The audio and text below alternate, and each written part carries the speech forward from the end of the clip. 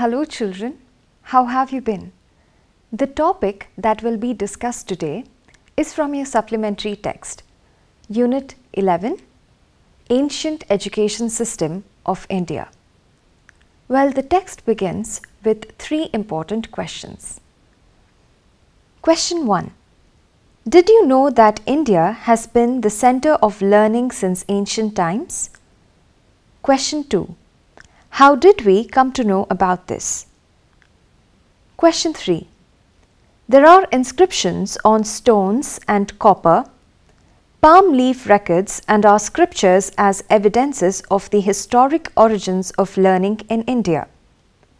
Today, we follow an education system in which learning takes place through syllabus, curricula, textbooks and assessment practices. Have you ever thought what these were like in the past? Just like the culture and tradition of India, our education system also has a rich history of its own. Knowledge was passed on from one generation to another, which is reflected in the teachings of today. Many travelers from different parts of the world began visiting India during the early times. The richness of our culture, the vastness of our land, and high praises of our rulers attracted these visitors. To quote from the text, to them, India was a land of wonder, the fame of Indian culture, wealth, religions, philosophies, art, architecture, as well as its educational practices had spread far and wide. The education system of ancient times was regarded as a source for the knowledge, traditions and practices that guided and encouraged humanity. As you all know, there are 4 Vedas: the Rig Veda, Yajur Veda, Sama Veda and Atharva Veda. Now let us look into the salient features of our education system from Rig Veda onwards. Point number 1. A child could start his learning at the age of 5. In order for this to happen, a Vidyarambha or the beginning of learning ceremony, which included the worship of Goddess Saraswati, the goddess of learning, was held to mark its commencement. 2. Our educational system was heavily guided by the Vedas and other scriptures. 3. It focused on the holistic development of the individual, nourishing both the inner and the outer self. 4. The moral, physical, spiritual and intellectual aspects of life were stressed upon. 5. Values such as humility, truthfulness, discipline, self-reliance and respect for all creations were upheld. 6. A student had to appreciate the balance between Prakriti or nature and Purusha, human being. 7. It emphasized on the importance of having a healthy mind and a healthy body. I quote from the text. You can see that education in India has a heritage of being pragmatic, achievable and complementary to life. Unquote. Moving on to our sources of education. We Indians have to always be proud of our rich heritage, which has given us texts like the Vedas, Brahmanas, Upanishads and Dharma Sutras. All these texts have been our sources of learning. The works of Aryabhatta on astronomy, Panini on grammar, Katyayana on Sanskrit grammar and mathematics, Patanjali on yoga, Charaka and Sushruta on medicine and surgery are vast treasures of learning. The learned disciplines called Shastras and imaginative and creative literature called Kavyas were separated.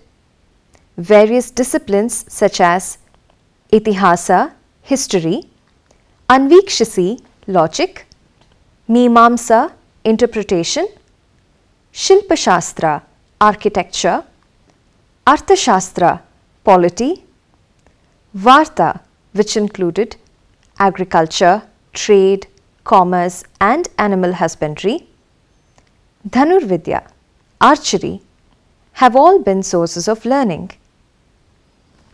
As I already mentioned about a healthy mind in a healthy body, physical education was also a part of the curriculum and a lot of importance was given on this subject.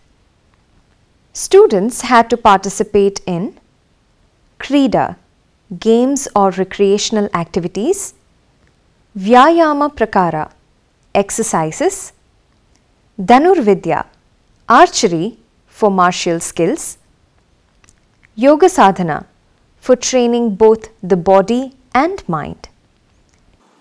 The teachers are called gurus and the pupils are called shishyas.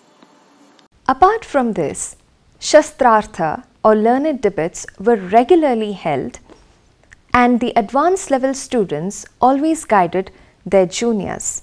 Group work was also encouraged. It is important to note that there existed both formal and informal ways of learning in ancient India. Education was imparted in pathshalas, tolls, chatushpadis, temples and gurukulas. Learned people from these places or rather centers guided the young ones in imbibing a dharmic way of life. Temples were not just places of worship but were well-known centers of learning. The prevalence of viharas or Buddhist monasteries and universities enabled students to pursue higher education. Teaching, which was largely oral, had to be grasped well by the students who would remember and meditate upon what was taught to them in class. The residential places of learning, called ashramas or gurukulas, were situated in beautiful, serene surroundings. All these ashramas were mostly named after sages and hundreds of students learnt from them. The early Vedic period permitted women to learn. How can one forget prominent Vedic scholars like Maitreyi, Vishwambara, Apala, Gargi, Lopamudra and others who carved a niche for themselves and contributed immensely to education. During those days, it was imminent for students to stay away from their homes for a longer period of time, say for many years, till they achieved their goals. The Gurukulas, which housed both the Gurus and the Shishyas, was a place of bonding. It strengthened the relationship between the teacher and the student as they both helped each other in day-to-day life. Though it may seem that emphasis was laid on different disciplines like law, medicine, astronomy, etc., one should never discard the fact that not only were these disciplines making a student a scholar, but were also enriching his personality. I quote, "During that period, the Gurus and their Shishyas lived together, helping each other in day-to-day life. The main objective was to have complete learning, leading a disciplined life and realizing one's inner potential. Students lived away from their homes for years together till they achieved their goals. The Gurukula was also the place where the relationship of the Guru and Shishya strengthened with time. While pursuing their education in different disciplines like history, art of debate, law, medicine, etc., the emphasis was not only on the outer dimensions of the discipline, but also on enriching the inner dimensions of the personality." So children, we have now come to the conclusion of part 1. I hope you have all followed what was discussed today. Let us quickly take a look at the questions that have been given under comprehension. I'd like you to discuss the same with your friends. Question 1. Why were travelers attracted towards India? Question 2. What were the sources of the ancient education system? Question 3. What were the features of education system in ancient India? Question 4. What was the role of a guru in pupils' lives? So, till we meet again for the discussion of part 2 of the same text, I sign off. Have a great day.